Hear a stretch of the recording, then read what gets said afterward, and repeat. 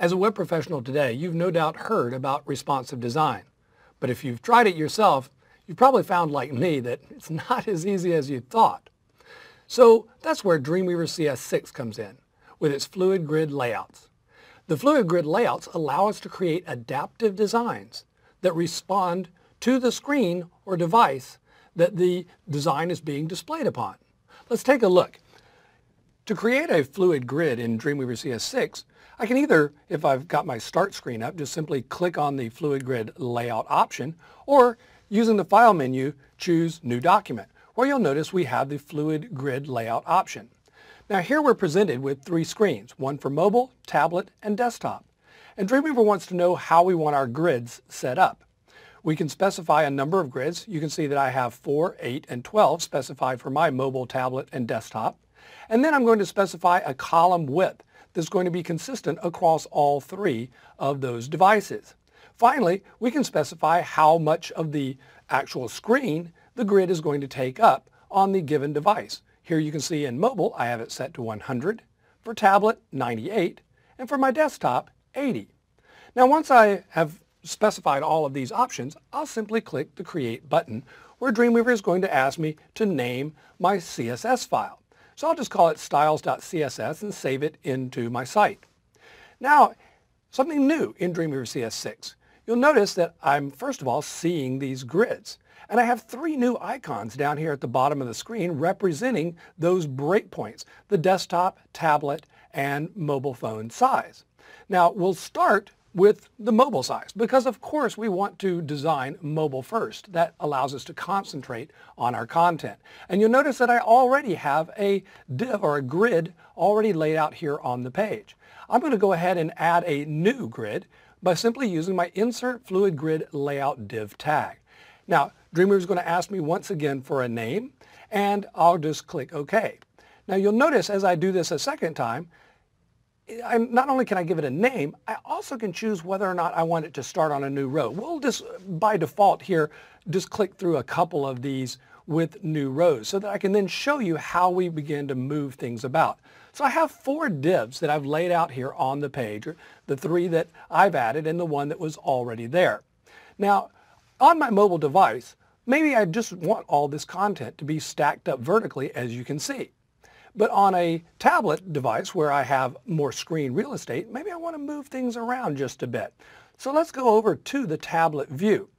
In the tablet view, maybe we want to maybe have these things divide themselves up across the page. So I'm simply going to click on one and begin to divide it up. Let's say maybe moving it right about to there. And let's do the same with this second div.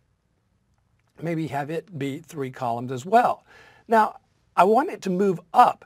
So you'll notice that Dreamweaver is giving me a move up a row arrow. So I can just click that to move it up so that it now floats right alongside of this other div. Finally, let's do this last one. We'll take it and maybe narrow it down to the 2 columns that we have room for and move it up like that. One more for our desktop. Here again, we can design completely differently. Maybe this one, we're going to have things be a little bit wider and perhaps even take this one, move it up alongside. You know what? Let's just go ahead and stretch it on out. So now we have a completely different design for our desktop, for our tablet, and for our mobile view. Now, once you begin working like this, you're going to eventually come to a point where you're going to need to add your HTML content. And I've already done that here on this particular design. So you can see here I have, again, HTML content that I've poured into the actual framework that I was building with those fluid grid layouts. And you can see, for example, here in my tablet view, or excuse me, my phone view, under my designer spotlight area, I've got these 2 items sitting side by side. Again, I can then go and make the adjustments that I want for my tablet view. Again, moving things around exactly in the same manner that you just saw me doing, even though now these actually have real content in them. Let's go ahead and move that up a row or move it over. You'll notice I'm seeing also the margins that are being set. These margins are being defined here by the individual object's width and being placed here on the page by Dreamweaver. Again, all of this is being done in CSS. And in fact, this is the way that we actually built the entire Pluralist site based on that very same grid system. I'll go ahead and turn this on so you can see here is my finished design. You can see how it was laid out in the desktop view. In the tablet view, though, it looks completely different. I'll go ahead and turn off this visual aid, the Fluid Grid Layout Guide, so that you can actually see the design. Makes it a little bit easier to see things. And you'll notice that here we have our desktop view where I had 4 pictures all aligned here, and we have our tablet view where we've now dropped down to only 3. In our mobile view, we have stacked all of our content on top of each other. Of course, this is in Dreamweaver. Let's go look at the browser and actually see that there's a little bit more that happens here as well. As I begin to narrow the page, watch the content begin to move.